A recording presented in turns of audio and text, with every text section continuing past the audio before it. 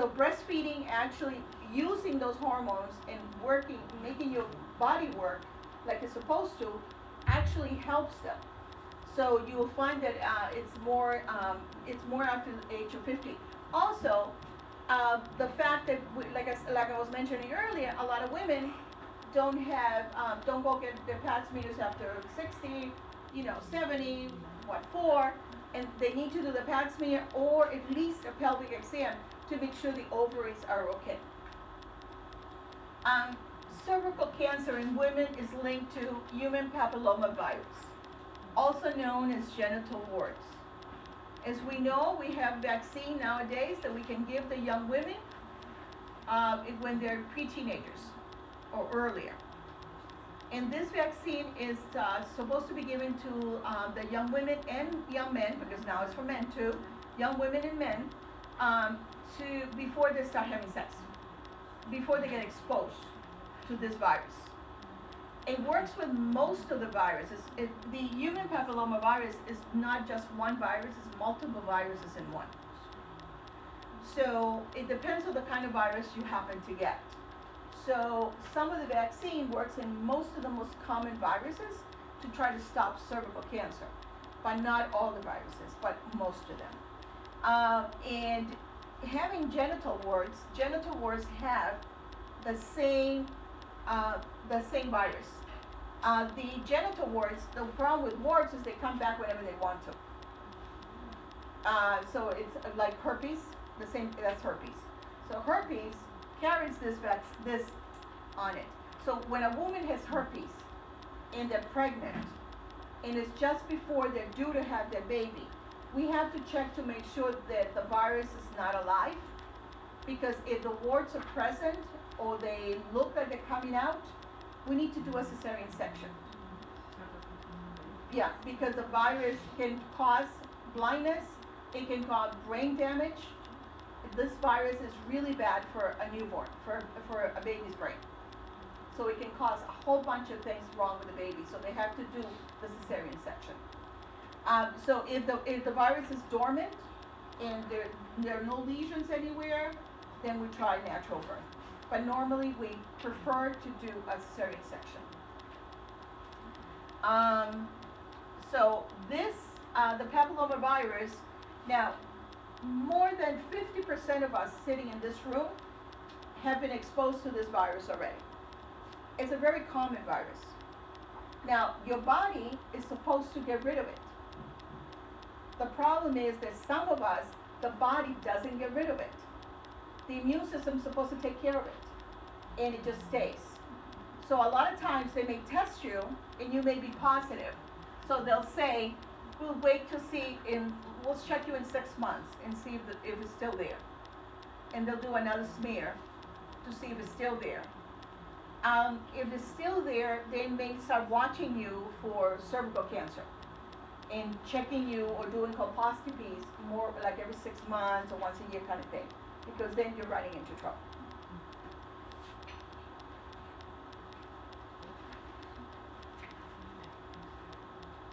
We have a high increase of throat cancer, mouth cancer, and because of the human papillomavirus. Especially in men, it has become a higher number of the oral cancer. So you should always get checked by a dentist. When you go get your teeth cleaned, they normally will check you to make sure you have no little tiny lesions where you can't see them, to make sure that you don't have the papillomavirus in your tongue, because they can save you.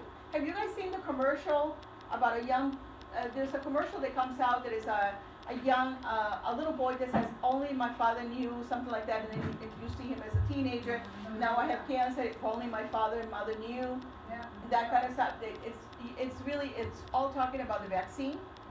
If we do the vaccines early enough so the kids don't get exposed, and if for us adults, we need to make sure that we get checked with a dentist and do our regular checkups to make sure we don't have any of this stuff. And the hysterectomy, which is the removal of the uterus, is one of the most common operations performed in the United States. and mostly for cervical or ovarian cancer. STDs, sexually transmitted diseases. There are 65 million people living in the United States with incurable STDs. So incurable could be HIV, herpes, what else could it be? Also, one disease that is curable, but people don't figure out they have it, is syphilis.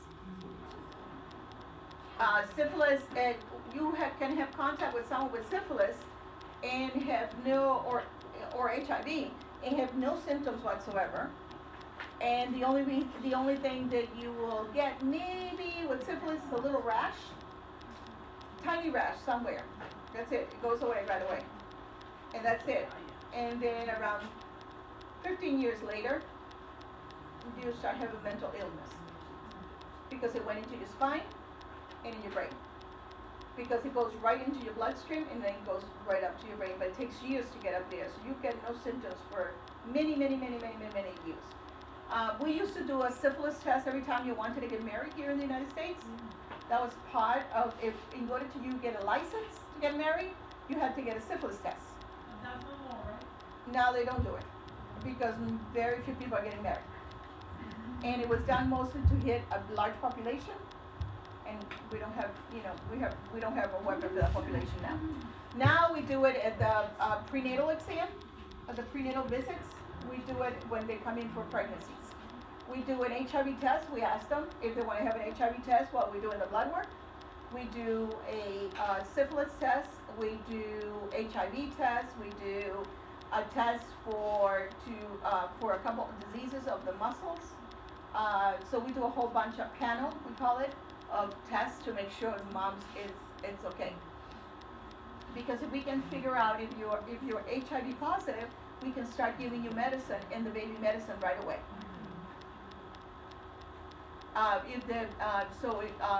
Guys, come down. People cannot hear in the back. And so if you have, if you're positive for HIV, then you can get some medicine for the baby and medicine for mom, right then and there. If mom takes the medicine, baby comes out negative. We give the medicine to the baby for 6 weeks after they're born, and that should be it. And babies they will never, unless they get exposed again, but they will be negative. 1 in 4 sexually transmitted infections occur as you're a teenager. So 50% of infertility problems, when you're trying to get pregnant, are related to tubal damage by STDs. And when I mean tubal damage, it will be like the fallopian tubes, and we're also talking about the tubes of the men, the cord, the spermatic cord that makes the semen. So it produces them. So because if it gets damaged, then you cannot get pregnant. Approximately 2/3 of hepatitis B infections are transmitted sexually. You can also get hepatitis from sex. So it's HBV is linked to chronic liver disease, including cirrhosis. A lot of people end up with hepatitis B or C. Okay, that would be right. So hepatitis B and C are diseases that will affect your liver, and in time it will become liver cancer. There are many people who are now older who they got like blood transfusions when they had babies. They're now maybe in their 70s and 60s, and then because before 30 years ago they were not testing all this blood, and they actually got the hepatitis virus, and then they find out later on they actually have hepatitis C or B, and the liver is already damaged. And then they develop cirrhosis, which is one step away from liver cancer. And let me tell you, liver cancer is a horrible cancer. You have a horrible death because it goes everywhere in the abdominal area, and that's so painful. It's very painful. It's the same thing as prostate cancer because it hits the bladder and the intestines, and let me tell you, it's really uncomfortable, very painful. So these are the hepatitis B and C. These are also transmitted sexually. C also? It's C also because it goes through fluids. C, you can get needles You can get needles, blood, shaving, getting your feet done. Yep. I got a lady with hepatitis because she got her feet done over there, and that's exactly where she got hepatitis. She had a little tiny cut when they did it, and then, yeah. I don't get my feet done. I do it myself. I do it myself. It's because with the instruments, they don't get sterilized properly. No, that was. Yeah. Yeah, they don't sterilize them properly. There are 20 million new cases per year, according to the CDC, Center for Disease Control. The number may be high. That was last year's number, so that may be higher. Half the cases are age 15 to 24 of age. For bacterial vaginosis, which is a bacteria that gives you a really bad discharge. The discharge is green, and you smell like a dead fish. Oh. It's horrible. You can wash, you can do anything, but you smell horrible, horrible. And chlamydia, you get no symptoms. Men don't get symptoms, women don't get symptoms. The only way you can figure out if you have chlamydia is by having an actual test done, a culture. Gonorrhea does give you symptoms. Most of the time it gives you discharge, both for men and women. It does damages the tubes, men and women, and can sterilize you. Syphilis will make you crazy. It'll go to your brain and you'll become a very, they say many of our previous dictators had syphilis. I believe Al that Capone died of that. That's crazy. they say Hitler had would have that. died of that. And Trump has it. and then it says that maybe this is the reason why they became so extreme towards the end, because their brain was totally, they become crazy. They become totally mental. Dementia sets in horribly. So there are many great people that have died of syphilis. Even one of our Nightingale, no, the nurse, Nightingale? Florence Nightingale, right? Yeah. Florence Nightingale was one of the nurses, famous nurses that took care of patients and did a lot of work did a lot of work when it got down to sterilization and many techniques that we nowadays use. She developed them. She died of syphilis. It was a very common disease in those days. And there was no treatment in those days. There was penicillin had not been discovered yet. Trichomonas. Trichomonas you can get also sexually. It also gives you a horrible discharge. Most of the guys don't get anything. Most of them, but we do. We get everything. We get all the stuff. We get discharge, very bad odor, and not as bad as bacterial vaginosis. But also you can, this is one of the few diseases that you actually can pick up, like in a sauna.